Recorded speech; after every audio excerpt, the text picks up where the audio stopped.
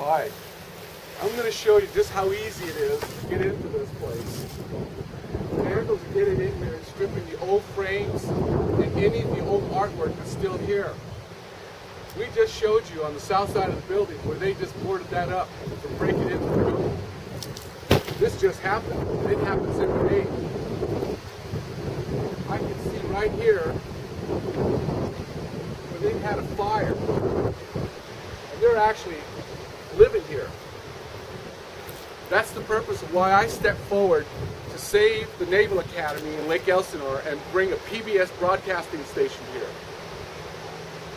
We are asking the public to support this effort to save the old Naval Academy built in 1920 and has been abandoned and closed for over 40 years.